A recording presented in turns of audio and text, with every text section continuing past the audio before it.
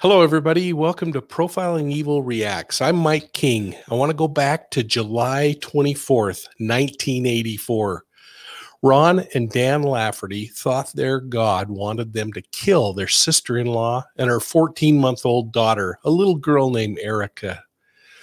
According to Ron, it had to be by the blade, similar to sacrifices found in ancient scripture. And as Ron spoke for their God, he directed his younger brother, Dan, to be the arm of God. He was the one that was assigned to complete the deed. The death scene would shock a community and the police officers who responded to the bloody scene. Books and stories have been written about this thing, but it would actually take years after the trial and conviction for the killer to share his inner thoughts and feelings about the crime. I was able to get and record that confession, and I'm going to share parts of it today with the killer's permission now 37 years after the crime. Well, I hope you'll take a moment, hit the like and the subscribe button, and ring the bell so that you get all the notifications from Profiling Evil. Now, let's travel back to July 24th, 1984. Now, I got to warn you, this one could be a tough one for some of you, and so please consider whether you want to learn about what happened or not. You know me, I'm not going to be showing gruesome crime scene photos, but I will be talking plainly about what happened. It's not going to be sensationalized, and I hope that you've all just become accustomed to my style and you'll be comfortable sticking around. July 24th is a statehood holiday in Utah. In 1847, a group of pioneers entered the Salt Lake Valley led by Brigham Young.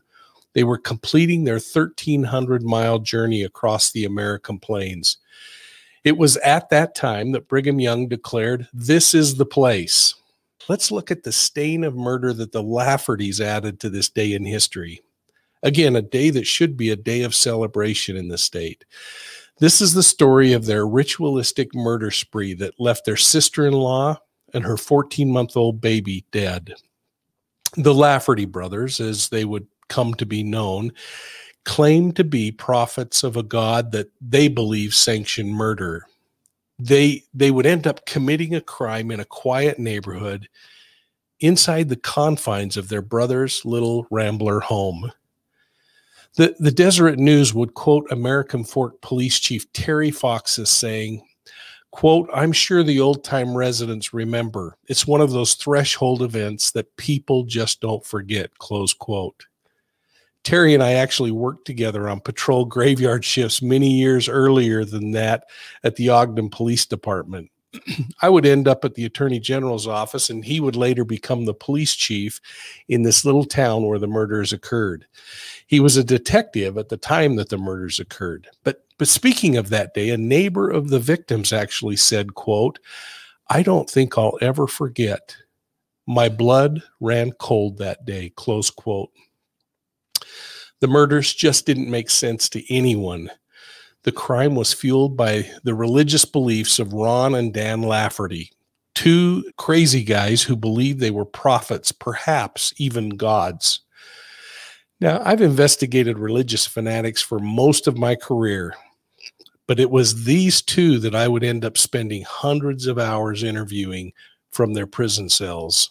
In fact, I'm going to share some of the interviews with you. This is the first time they've ever been made public, and some are from a few years after the murders occurred. Others are just taken a few months ago as I interviewed Dan Lafferty in the Utah State Prison, a place where he's been since 1984-85. He was brought out of maximum security one time in the mid-1990s for 3 days. I know this because I'm the one that got him out. I loaded him in a state-owned twin-engine plane, and we flew to Phoenix, Arizona, where we had him speak to a room of 1,000 violent crime investigators at a national conference. It was there that the killer spoke of the murders, and he answered questions for hours. Now, before I show some of these, I want to lay out what happened. But I want to first start with a news story that I recorded on my VCR way back then when the preliminary hearings were happening. I believe it was KSL television, and the reporter was Robert Wall. Let's watch. One of the state's most critical pieces of evidence in its case against Ron and Dan Lafferty is this handwritten document, which the Laffertys believe is a revelation from God. Police obtained the document through a search warrant and gave the Lafferty brothers a copy to aid in preparing their defense. The document lists the names of 4 individuals who should be removed in rapid succession. The names listed were thy brother's wife Brenda and her baby, then Chloe Lowe, a former neighbor of Ron Lafferty, then Richard Stowe, an LDS official in Ron Lafferty's former stake. The Lafferty brothers say they gave the letter to a Daily Herald reporter as part of their strategy, but do not feel the document proves they are guilty. That revelation was not directed to me or to Dan directly, and the word kill or murder is not used in that revelation whatsoever. In fact, I'll tell you the word that's being used there. There is a word that is used, and the word is remove. I think most of you are familiar with that word. It was, I believe, read at the preliminary hearing. Deputy County Attorney Wayne Watson has been prosecuting the case and says he was surprised to see the document on the front page of today's paper. Watson feels its release to the public just prior to the selection of a jury was not in good taste, and he feels it plays into the hands of the defendants. I think that it was one of the most irresponsible acts of journalism I've ever seen. To publish or print a critical piece of state's evidence that they know is state's evidence and to put it on the front page of a newspaper that circulates in the area where the jury panel is going to come from, I think is irresponsible. Watson says it will still be possible to impanel an impartial jury, but feels it will be much harder to find people whose minds have not been prejudiced by the media. The review of potential jurors in the murder case will begin on Monday. Robert Walls, Eyewitness News, Central Utah. The Laffertys grew up in a little community south of Salt Lake City in the American Fork area. The family was large and consisted of a couple of daughters and 6 boys. Their father's name was Watson, and he was, by all accounts, a strict and disciplined man. Dan once told me that his father, who was a chiropractor, was abusive and strict. He said that Watson took religious doctrine to an extreme, and he used it as a mechanism for control in the home. He would often direct his anger with Claudine on the children or on family pets. Dan told me that he watched his father beat a family dog to death with a baseball bat one night. The Lafferty brothers were taught from an early age that relying upon modern medicine was against God's wishes. The family didn't trust the government. They lived as constitutionalists, and Ron and Dan were so influenced by their father that they kept that belief system, including becoming chiropractors. They were educated. On one occasion, one of the Lafferty boys actually shot himself in the stomach with an arrow when they were kids. Now, something like this would normally warrant a trip to an emergency room, but it was Sunday, so the boy would have to suffer until Monday morning before his parents would take him in for treatment. This is according to Dan. Their mother, Claudine, was unique as well. Dan would say that he loved her, but he acknowledged that he thought she was a little bit crazy. Now, whether crazy or not, I don't know, but she did manipulate her sons and use them against her husband. She protected him, though, whenever her husband was mad at him. The boys held Claudine in high esteem because she treated them so well. In fact, Dan says that she treated Ron better. In fact, almost looked at him like he was a husband of sorts. That was, I'm sure, frustrating for Watson. Well, I remember sitting with Dan Lafferty at the Utah State Prison. We were eating some prison lasagna and talking about his childhood. He told me about a strange ritual that they would go through as a family when the family gathered around the table each night for dinner. His mother, Claudine, would hold up a needle attached to a foot-long piece of thread and dangle it over the food. Now I want you to picture this in your mind. Do you remember playing with the Ouija board as a kid? Some people call them spirit boards.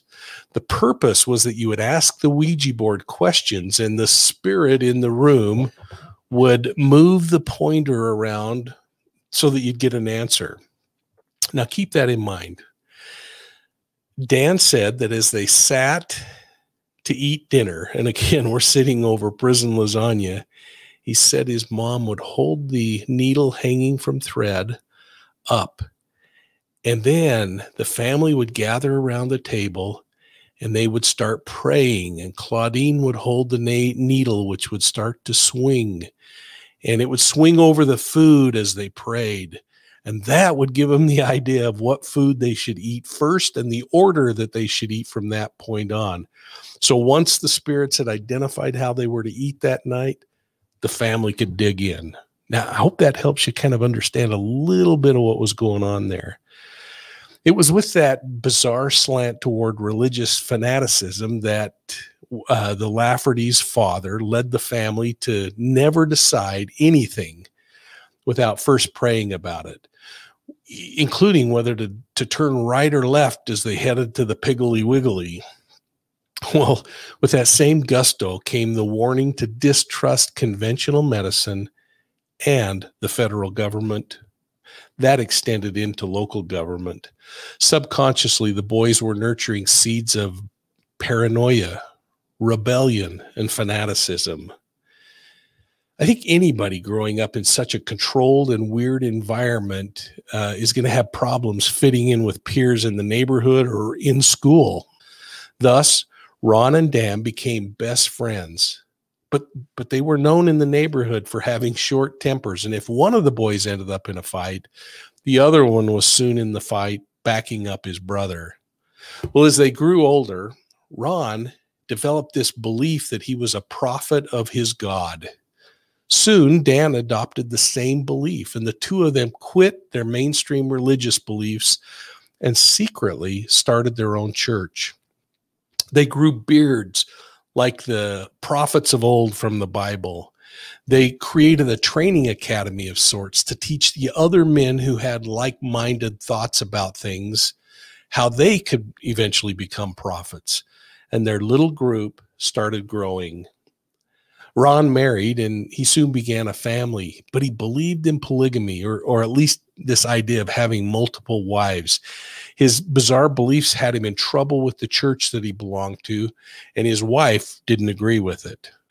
Dan also married and espoused similar kinds of beliefs, but as the two boys grew older, they picked up many of their father's idiosyncrasies, according to Dan.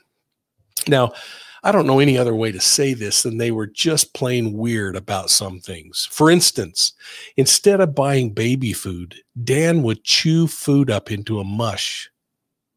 Get this, and then spit it into the mouths of his children to eat. Well, as the brothers took their fanaticism to the extreme, they continued to feed into each other. They stopped paying taxes, and they even quit obeying things like traffic laws. Ron actually successfully ran for city council, but he thought the government was still too involved in people's lives. In fact, he was so far to the edge that he refused to use city garbage services and opting to haul his own trash to the dump. He lived off the grid before living off the grid was popular. Dan's focus on polygamy intensified, and he attempted to marry his own 14-year-old daughter as part of this fundamentalist belief system. Well, along the way, he became angry with the criminal justice system, and he, in fact, became so angry that he tried to run for Utah County Sheriff. Thankfully, he lost. Now, Ron believed in polygamy, but he knew that the church he belonged to didn't approve of it, and his wife certainly didn't agree to practice it. So instead, he became a writer of religious beliefs and interpretations of Scripture. As the church they belonged to became aware of their bizarre personal and religious beliefs, they were eventually excommunicated. It was shortly after that that their wives filed for divorce. It was then that Ron declared that he was, quote, the voice of the Lord, and that Dan was the, quote, arm of the Lord, close quote. Dan was thrilled with the position of power it supposedly gave him. Now, Ron was very angry at his wife for leaving him, but more angry at Brenda, his sister-in-law, who backed her up. He was mad at church members who supported her in their divorce. So as they continued to preach their destructive doctrine to friends and family members, they started to talk out about Brenda and other members of the church.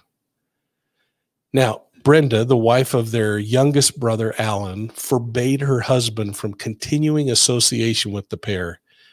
She knew they were crazy. Well, this only angered Ron and Dan, who prayed for inspiration on how to handle her. And the God they were worshiping gave them inspiration. Alan's wife, Brenda, was an intelligent, confident woman.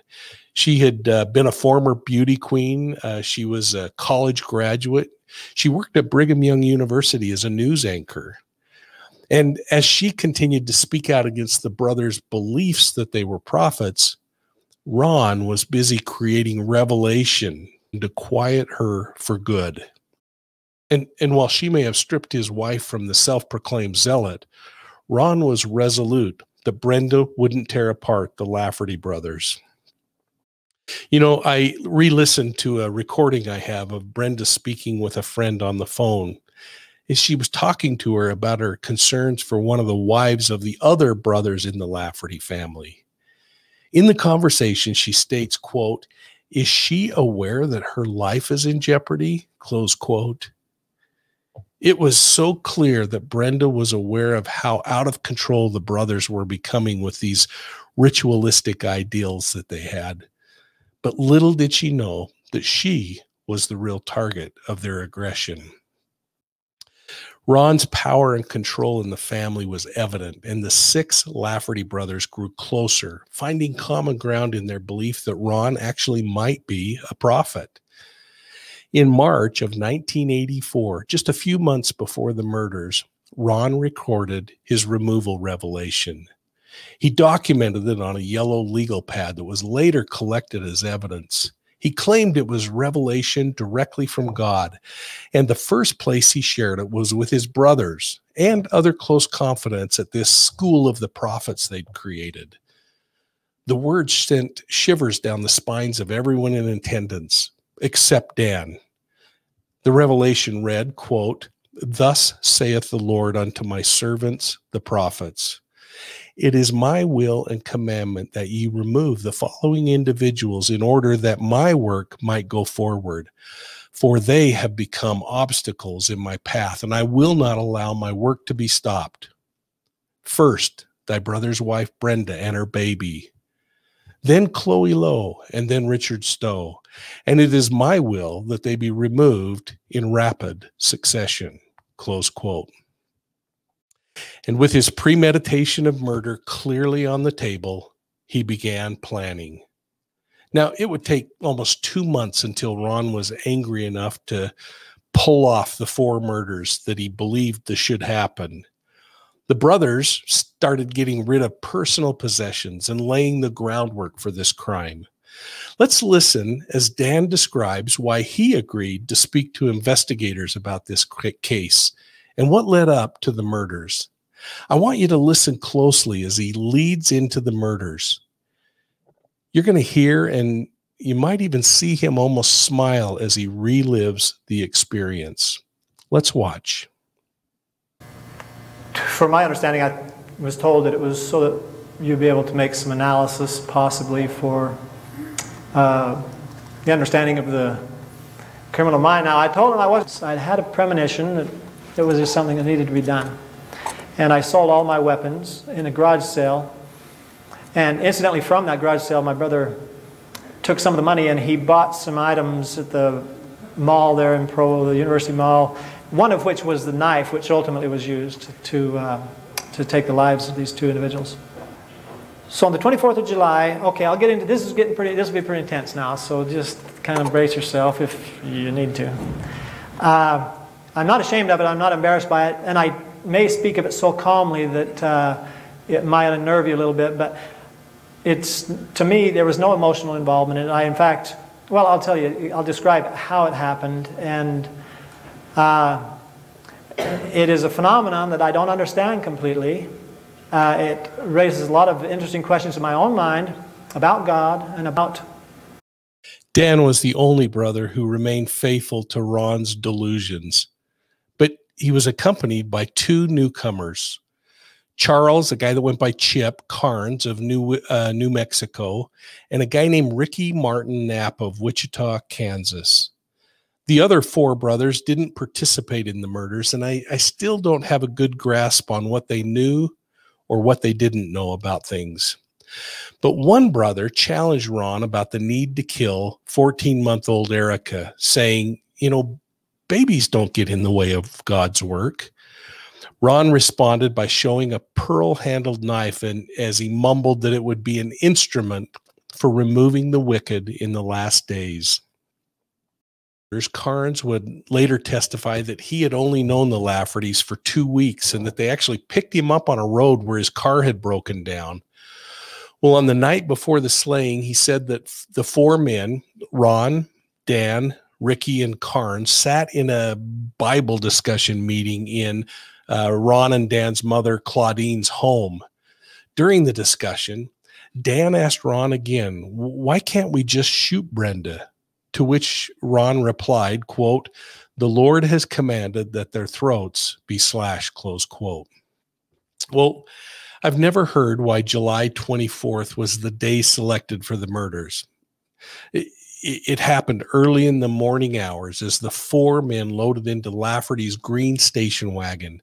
It had a luggage rack on top, and they strapped a red cooler to the rack filled with necessities to get them through what they knew would be a rather long day.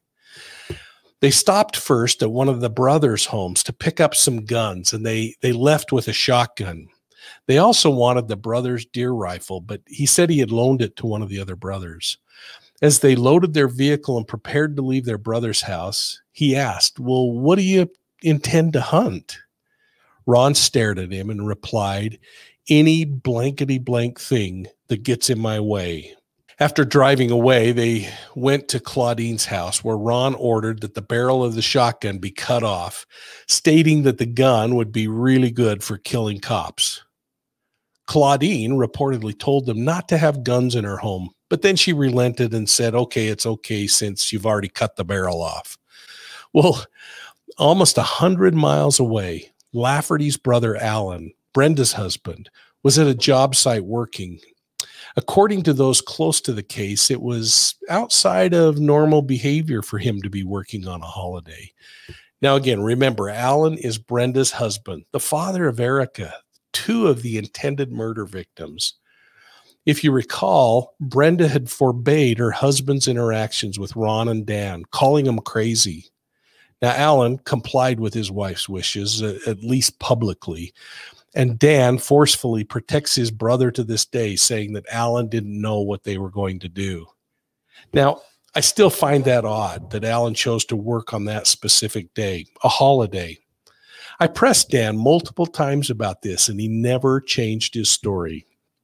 Dan remains firm that Alan didn't know anything of their plans, except for, he said, we did mention 4 months earlier that Brenda needed to be killed. I stopped Dan as we talked. I said, what do you mean, Dan? His reply was that everybody knew that Brenda and the baby, as well as 2 other people from the neighborhood and the local church, had been identified as targets for murder. Alan would later tell police that he challenged Ron on this concept, but he eventually told his older brother that he would just have to pray about whether it was God's will or not that Brenda should die. Well, according to Dan, the issue was never discussed again. It troubled me then, and it still does today. When interviewed after the murders, Alan told police that he and Brenda were intimate at 2:30 in the morning on the day of her death. He woke her up in the middle of the night to do so. He said it was out of character for them to do something like that. And then he left that morning to work some 70 miles to the north.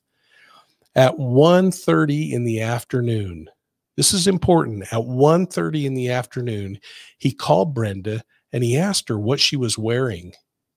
He then asked to speak to the baby Erica for a moment, and after chatting, said goodbye. As Ron and Dan Lafferty, accompanied by Carnes and Knapp, sat in Lafferty's childhood home cutting the barrel off of that shotgun. You remember the shotgun that Ron said would be great for killing cops. Now, Carnes, this guy who went by the nickname Chip, noted that when they left Claudine's house, it was exactly 1:30 p.m. They started their drive toward Brenda's home. And as they drove, he recalled Dan asking Ron one more time if the throats of the two had to be slit. And again, wondered, why can't we just shoot them? Well, Ron was adamant that it had to be ritualistic and by the blade of his newly purchased knife. Well, as they pulled the green station wagon into Alan Lafferty's driveway, Ron turned and told Knapp and Carnes to stay in the car and keep a lookout. Ron grabbed the pearl-handled knife as they exited the vehicle, and he walked toward the front door. They pounded on the door of the house, but Brenda never answered. They returned to the vehicle, and they left. Well, as they drove away, Ron suddenly snapped, and he ordered Knapp to turn the car around and go back, stating, quote, "The hell with it. I feel like doing it. I feel good about it," close quote. Well, as they approached the front door, Brenda peered out and said, "I can't let you in." Just then, Dan forced his way into the home, and a violent struggle took place. Carnes and Knapp would later testify that they could hear Brenda screaming from the vehicle. They heard her yelling, "I'll never do it again," as she pled for forgiveness from the brothers. These two associates to this crime testified also that whatever was going on in the house caused the front door and the windows to shake. They heard the baby screaming, "Mommy, mommy, mommy." They heard Brenda scream repeatedly, "Please don't hurt my baby." And then everything went quiet. What was proven in court, though, through physical evidence, crime scene photographs, and forensics, was backed up by additional testimony. What really happened is once inside the home, Ron and Dan violently beat Brenda while the baby cried for her mommy. Once unconscious, they wrapped the vacuum cord around Brenda's neck. And then Dan went in and executed the 14-month-old. After killing Erica, Dan calmly removed the cord from Brenda's neck and then executed her, just as his brother had instructed. He casually walked into the bathroom and washed the knife in his hands, and the two brothers slipped out of the back sliding door. Just minutes later, Ron and Dan walked back to the station wagon. Testimony says they were covered in blood. As they sat down, Ron spoke to Dan and said, "Hey, thanks for taking the baby. I couldn't have done that." Dan simply replied, "No problem." Well, the killers would be arrested days later, and you can read more about this crime online and the arrest, because instead, I want to break from my narrative and let you just hear from the killer himself as he speaks about the event. Now, remember that one of the accomplices to murder testified in court that he could hear the baby crying for her mother, and he could hear Brenda pleading with the Laffertys to not hurt her baby. Well, in this confession or statement now by the killer, you'll hear him describe how the baby was calm and that everything happened like it was supposed to. In fact, you're going to hear Dan Lafferty describe how he thinks the baby thought he was her father, and their voices really do sound very close to each other. Let's listen in. And I'm going to take the child's life. And he said, "How are you going to do it?" I said, "Just a minute, let me see what I feel." I said, I'm going to use a knife to take their lives. It got pretty unpleasant. Blood was splattered at that point, started to be splattered quite severely, actually. And that's why, if you've seen the pictures of this crime scene, there was blood splattered on the wall. We were kind of in the alcove right there by her neck, so I was satisfied that she wouldn't regain consciousness. And walked right into the child's room. The baby was standing in the bed, and I really believe that the baby thought that I was her father, because her father and I have identical voices. We both had beards and such. So I began. I talked to her briefly. I said, "I don't understand this completely. I understand from what I'm being directed that you need to go back I told her, and I don't think she understood any of this, but it was important for me. I felt I had to do this anyway. I said, I don't understand it. Maybe we can talk about it sometime in the presence of God. I don't know. I says, but it's imperative apparently that you leave this world. And so I put my left hand on her head, and then I raised the knife with my right hand, and I closed my eyes and turned my head as I drew it across her throat. I didn't feel anything, I didn't hear anything, and I didn't turn back. I turned directly to the door and left. In fact, I was worried, as I explained to Mike and Greg, I was a little bit worried later, thinking, I wonder if I did what I was supposed to. I was worried that I maybe hadn't taken the child's life. But the thing that reassured me was I recalled that directly after that I walked into the bathroom and washed the knife off. And that was what reassured me as I reflected on that before I saw pictures or anything. And then, basically from there, I went in the kitchen, untied the cord from Brenda's neck, and then I took her life. And then I turned to Ron, I said, okay, well, we can leave now. Well, I think I did go and wash the knife off first, and then basically we left. Well, after Brenda and Erica were murdered, Ron instructed Knapp to drive to the next home on the hit list. He said that God told him to hit 3 places in a row in rapid succession. Well, Dan was fired up and full of adrenaline after having committed 2 homicides, and he almost shouted, "Let's go for it." The group laughed and said that the next target was a small woman and that she wouldn't be much of a problem. After arriving at the next home, they broke in after cutting alarm wires with their knife. They were unable to locate their intended victim, though, and out of sheer anger, they destroyed the home. Now, before leaving, they stole a watch, some rings, and $100 in cash. In their frenzied condition, they drove right past their next target's home. By the time they figured it out, Carnes said to them, "Well, I guess your God doesn't want you to kill anyone else today." To which Ron replied, "I guess not." Well, I want to break from my narrative and give you a chance to hear from this killer firsthand. It's actually a recording I made just a few months ago in prison with Dan Lafferty. Now, again, I've never shared these outside of law enforcement training, and recently Dan gave me permission to share it publicly. You know, I want you to know that I really have a high respect and care for you. And that's why I'm glad that I'm getting a chance to talk to you, because I didn't write back. I did get your letter. I wanted you to know that. And I hadn't responded to it because I just hadn't felt quite right about it yet. And so this is good, because now I can explain to you my feelings. A few years ago, it's been 6 or 7 years now, I felt like I should not do any more interviews or even have visits. My family doesn't even come out to visit, and I just explained to them that that's the way I feel right now. So I'm kind of incommunicado, and that's just what I feel is the right thing. I've turned down several interviews, especially after Ron died and that. You know, it's probably pretty unnerving for you to sit and listen to this killer as he calmly described what happened earlier. And now as I'm visiting with him, the thing that I think is so important is this predator's memory of the events, as well as his resolve, have never changed. He still maintains that what he did was inspired, and he feels that he's a prophet of God.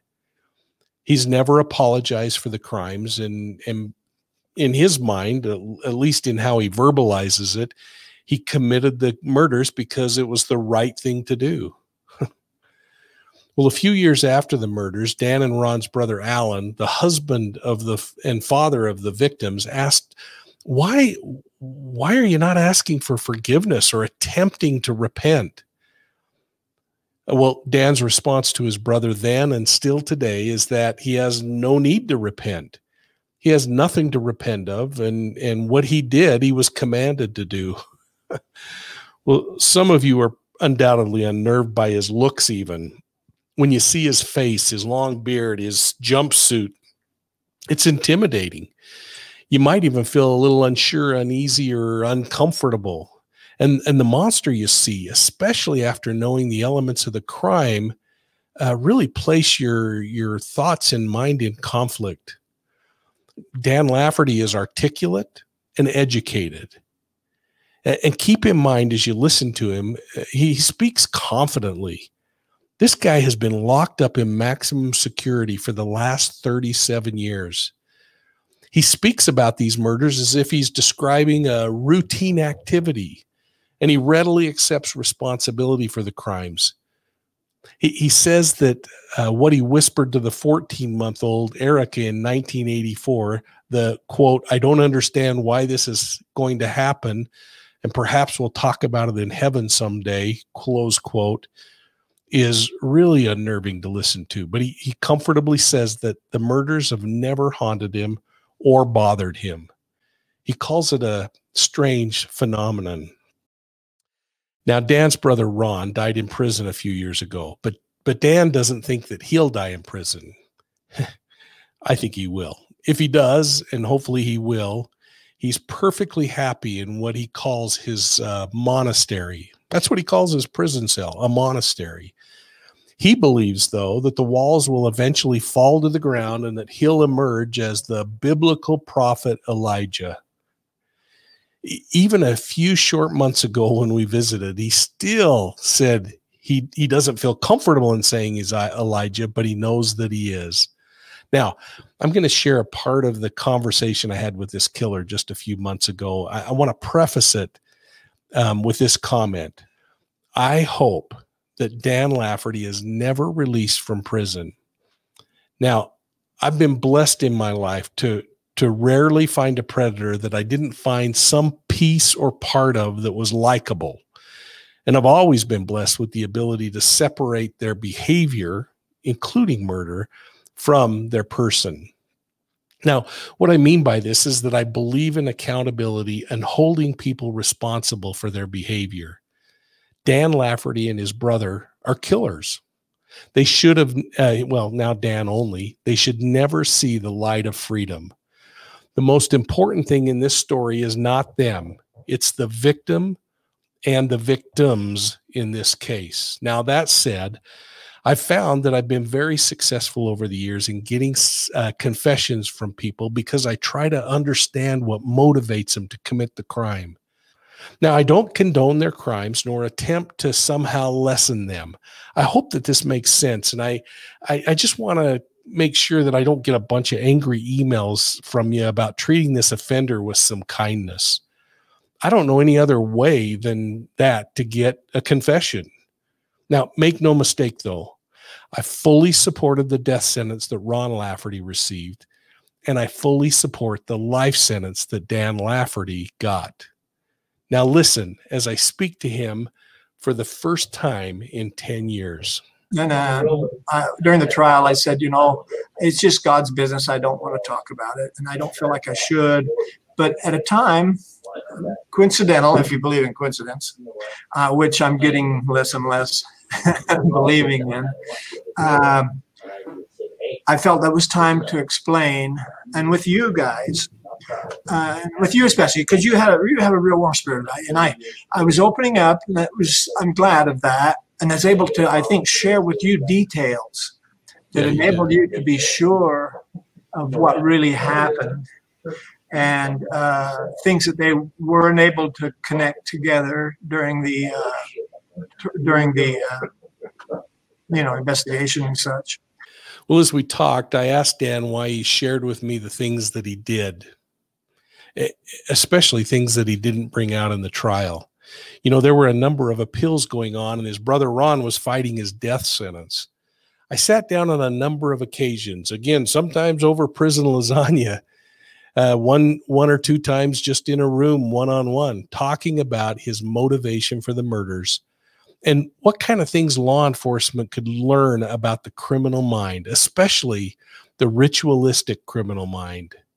Now, I think you're going to be interested in how he makes everything a decision after pondering and contemplating. Let's continue to listen. It's a really, we're at a very important moment right now. I still believe the things I've shared with you, and I appreciate when we were doing those profiling experiences, I shared, and you allowed me to share what I felt was necessary, a necessary part of what we were doing from my point of view.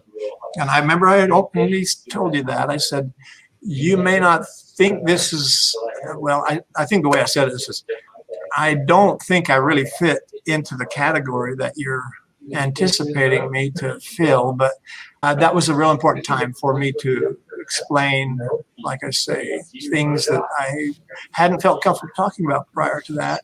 And I feel like we're so close to really important things. I think, in fact, this pandemic is kind of a foreshadowing of things, and there are other events that are taking place, and but I'm still comfortable calling it my insanity. So there's nothing about it that can offend me or anything.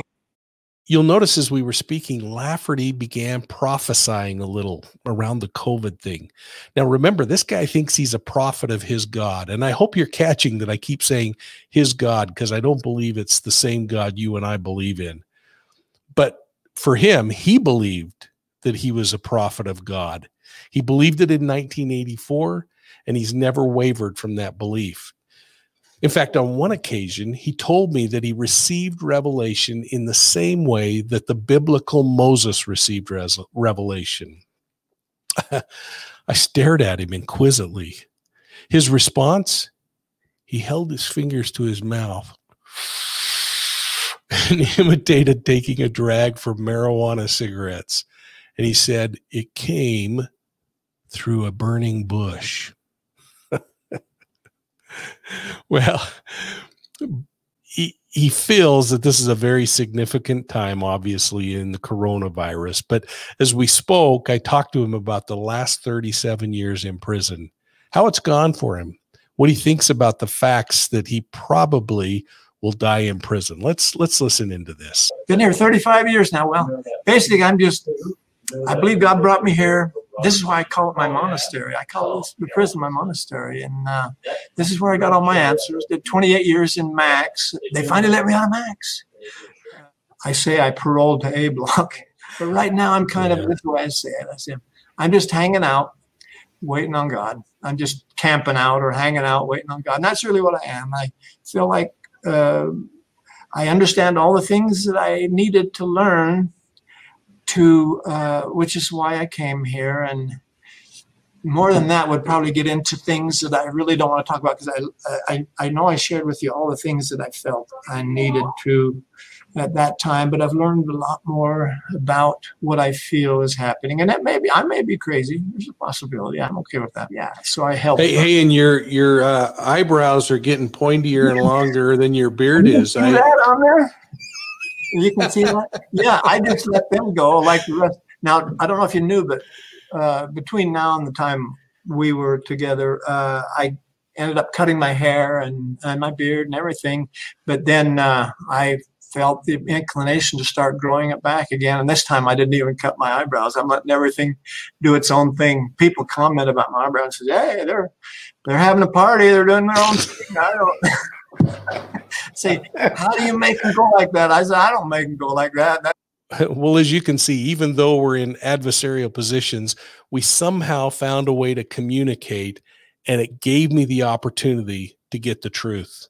I've never condoned his actions. He knows that.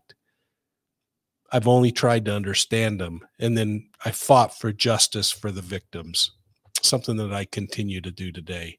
I then had a little fun and reminded Dan of a time when I loaded him into this state-owned airplane and I flew him to Phoenix to speak to a group of about 1,000 investigators from across the country. I took a homicide investigator along with me to help me do security with Dan during the flight and while we were on the ground in Phoenix. This investigator and I had worked together for many, many years, and he was a former concrete layer turned cop. I mean, he was huge. He was strong and firm in the way he did things. But he was also afraid to fly, and I didn't know that till we got on the plane. Now, to set the stage, in one of my interviews with Dan Lafferty, he revealed to me that he believed again that he was Elijah the prophet. And I asked him how he came to this realization, and he said that one day he heard his God declaring it so. Then he got serious, and he looked at me intently, and he said, The voice said to me, "The moon will shine from noon till 9." He leaned back in his chair and he raised his eyebrows, kind of like, there you go. You get it? I wanted to tell you that because it's kind of important in this next clip. Listen as I asked Dan what he remembers about getting out of maximum security for the first time in 20 years. He'd been down in the hole for 20 years. Imagine the sensory overload that was. Let's listen in. Wow, it's hard to describe, really. It was like, it was sort of like a dream, really. It was surely enjoyable. And being up in the air, we flew over Grand Canyon. And I'll tell you what I remember, and I don't know if you remember this. I had a huge police officer with me on the airplane. I remember? Hell yes, I remember him. I really liked him, but he sure didn't like flying. His nickname was Grizz, and he and I hired on at the police academy together. We're up and we're flying, and there was a full moon outside, and this picture becomes very significant because Dan pointed out the window and he said, "Look, the moon will shine from noon till 9." And I told Grizz about this experience that Dan had. And he reached over and he said, "Mr. Lafferty, if you do anything, I will kill you on this airplane." Do you remember he hated flying? He did hate flying. He was nervous as hell, and I was trying to be careful not to make him uncomfortable. And I felt bad that I even said, I was thinking about that just this morning. I said, I should never have said anything about the moon because of that. And I actually saw your face drop a little bit. I said, "Don't worry, Mike, nothing's happening right now. Nothing's happening right now." But I kind of wish I hadn't said anything, but. The year after Dan revealed that he believed he was Elijah the prophet, he actually drew me a pen and pencil drawing of a wolf howling at the moon in the daylight. Here's an image of that. He inscribed on the picture, "The moon will shine from noon till 9." Well, I want to take a moment and share an interview that Ron and Dan Lafferty had after their preliminary hearing. Things like this usually don't happen nowadays, and this will give you a little more insight into their mindset. I believe it will help you also see a little bit of a power struggle that existed between the two brothers who would never talk to each other again after the trial. In fact, while they were waiting prosecution, Ron actually attempted to murder Dan from the adjacent jail cell. He would later attempt suicide by hanging in his cell, and this would lead to decades of long discussion about whether he was competent to stand trial or not. Let's watch this from following the prelim, and think about this. This doesn't happen very often anymore. Let's watch. Well, we're not disappointed with the proceedings today. We're pleased. We feel like we've been treated fairly. It's our intention, however, in the future, and that we weren't able to do that today, but we would like to ask for a change of venue. At least at this point, we're still thinking that, because when it gets into the court procedure, we are fearful because of the infringements in our personal lives over the past 2 years that we probably won't be treated fairly here. And I don't mean to offend anyone personally, but we have to take into consideration the infringements into our personal lives over the past 2 years. People have gone out of their way to make us uncomfortable, and we feel like to undermine our marriages and that sort of thing. And for that reason, we just can't believe that we would receive a fair trial here in this area. We're literally involved, frankly, in the preparations for the redeeming of Zion. That's literally what's obviously from the testimony and cross-examination today. Those are the points of significance that I was focusing on, because that's literally what we're involved in. I really believe that Ron is a prophet of God, and that he's a revelator, and that there's been revelation given, and there's been prophecies and warnings made throughout the scriptures and being fulfilled now. And I think the warning that he gave is very appropriate in warning all the people throughout this area and, well, throughout the world, really. The times are upon us when there's going to be great calamities, and we need to repent and put our lives in order. The same revelations and directions of all the prophets, to repent. The Brotherhood of Prophets seem to have lost their faith. Does that seem more important to you than that you're charged with 2 counts of... That was the only thing of importance that happened today in my concern. My revelation that I received that was used as Exhibit 1 today in the court does not command anyone to take the life of anyone, and it's been called my hit list, and in fact it is not my hit list. What does it say then? It names certain individuals and names... Among them Brenda and Erica Lafferty? Yes, as a matter of fact, yes. And those individuals, God said, were in some way holding up the work, and don't ask me to clarify it because I don't know the end result of it. You'll have to get on your knees and ask God. If you want to know the answer to that, and that's all I can really say. Well, I can't say that I don't really care, because I do. I feel that the Lord has taught me some important things, and I'd like to share them. But and I couldn't do that if my life was taken, and so I do care, yes. But my main concern, you're correct, my main concern is the fact that I would like not to see you people involved in that destruction, and I wish people would listen. And this is not uncommon. It's history repeating itself, and if God has asked me to give that warning, why, I'm willing to do it at the cost of my life. Would you consider yourself martyrs if it came down to where you lost your lives over this issue? No more than any other prophets that have ever lived on the earth? Really hadn't thought of that. That's not our intention. I'd like to respond to the question over here. What really is on trial? You're on trial, and we're on trial, because this whole mortal probation is a trial. And that's what really is on trial. It's not the issue that is catching everyone's attention. That's just, frankly, that's a lot of emotion and distraction from reality. You feel a great deal of remorse for your brother Alan? A great deal of remorse? I can't say that I feel a great deal of remorse for my brother Alan, no. Having lost his wife and his child, you said he's got to be in a lot of inner turmoil. Mm-hmm. Do you feel sorry for him? Well, I have compassion for him, yes. He's my brother, I love him. But life has to go on. But life has to go on, that's correct. We can't stop. We all have tribulation in our lives. It's unfortunate, but it's part of a process. Would God give a revelation to murder? Would he? Has he ever?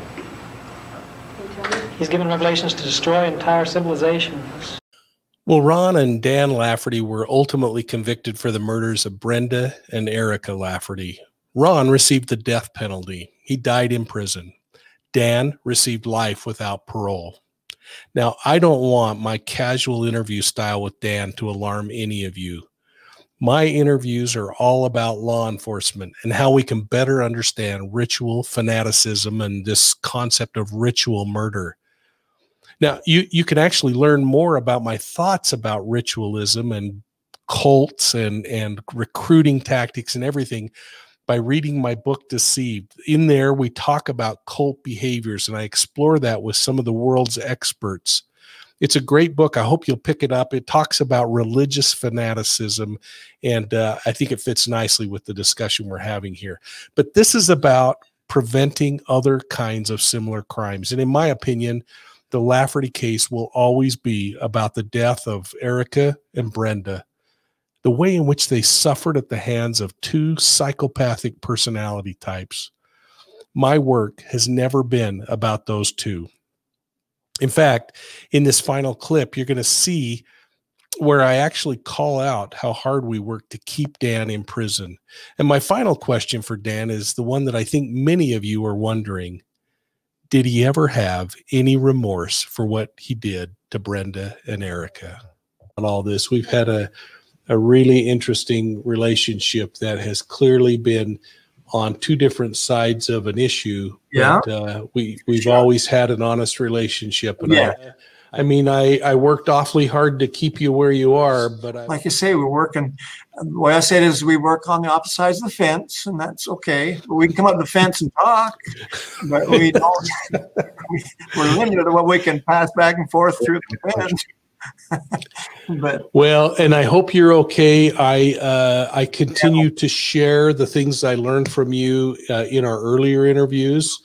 I would like to even be able to share what I have just learned today about how things have been for you the past while. Are you okay with that? Here's what I'm going to tell you, because of my respect for you, and do what you feel comfortable. Now, if you go to do something and you get an uncomfortable feeling, I think you can relate to that. Then don't do anything that makes you uncomfortable. If you feel comfortable doing what you feel, then don't worry about it. Before you leave, have you ever had any remorse for killing Brenda and Erica? That's a fair question, but no. Just like I said before, I have not had any bad feelings about that. I'm confident that what I did was part of the plan. It's part of a plan. That's the easiest way to say it, I guess. And therefore, you know, my life was preserved. I thought I was going to be executed. And in fact, I was a little disappointed when I wasn't, because I was looking forward to getting my answers from God. But this is where I'm thinking, just repeating what I've told you before. But now I'm confident this is where I was meant to come to get my answers. And that's why I call it my monastery at the point of the mountain. I like the image. The image, of course, it's not quite the point of the mountain like the image implies, but yeah, I've gotten the answers I need, and I'm very blessed, very happy, and patiently now waiting for, this is the way I see it. God brought me here to get the information I needed. I got it. Now I'm waiting for him to get me out. All right. And if I don't Thanks, Dan. if I don't see you soon, I'll see you when the moon shines from noon to 9. In the end, interviewing Dan Lafferty provided a lot of information that improved investigation techniques across the country. More than 1,500 violent crime investigators heard firsthand how a ritual cult can begin and be sustained. We learned how important it is to understand the family dynamic at the time of the crime and, frankly, in formative years. We learned how cult leaders give members perceived or actual positions of importance. And we learned how cults keep their members engaged with this us versus them mindset. Not only does it improve the chances that they won't stray from the cult's doctrine, but it creates a sense of elitism. We learned more about the strategies these cult leaders employ to recruit new members. And we gained further understanding as to how they justify breaking the law. Remember, Dan justified what would have been sexual abuse by saying his God wanted him to marry his 14-year-old daughter. He also justified murdering 2 individuals by saying he was only doing what God ordered. Both Laffertys mitigated questions of mental health, and they replaced it with comments of spiritual elitism. And their crimes teach us more about how a pack mentality can lead to further victimization. This was so evident by their rabid enthusiasm as they committed the crimes against Brenda and Erica, and then were so excitedly hunting for their next victim. And don't forget that sawed-off shotgun. They justified it was their manna from heaven to eliminate any police officer who stood in their way. Now, many people have wondered why the brothers never spoke again after the crimes. In part, it had to do with the prison system that separates them from each other. But for Dan Lafferty, the reasons became much more compelling. You see, he related this story to me one evening. He said that as the 2 of them sat in the Utah County Jail awaiting trial, that Ron called Dan to the iron bars that separated the 2 jail cells. You know, back in those days, they didn't have a solid wall between the jail cells. They just had bars between them. Ron confided in Dan that he had received revelation that he was supposed to kill Dan. Well, true to his wacky nature, Dan replied, "Well, Ron, I'd have to pray about that. But how do you think you'd do it?" Ron replied, "I think I'd have to have you stand with your back to these bars," pointing to those bars down the middle of the jail cells, and he motioned his hands, bringing Dan toward him. Well, not considering what might actually happen, Dan complied, and he stood with his back at the separation. Suddenly, Ron threw a towel around his neck, and he pulled violently against the bars. Dan fought for his life, but he realized he was losing the battle. The last thing he recalled was blacking out and thinking, well, at least I'll get to go to heaven and get answers from God about whether killing Brenda and the baby was the right thing to do. I don't know about this. Well, the room went dark. Dan passed out, and he assumed that he was dying. He thought to himself, at least I'm going to get this answer from God about it, whether or not it was the right thing to do. And he closed his eyes for what he believed would be the last time.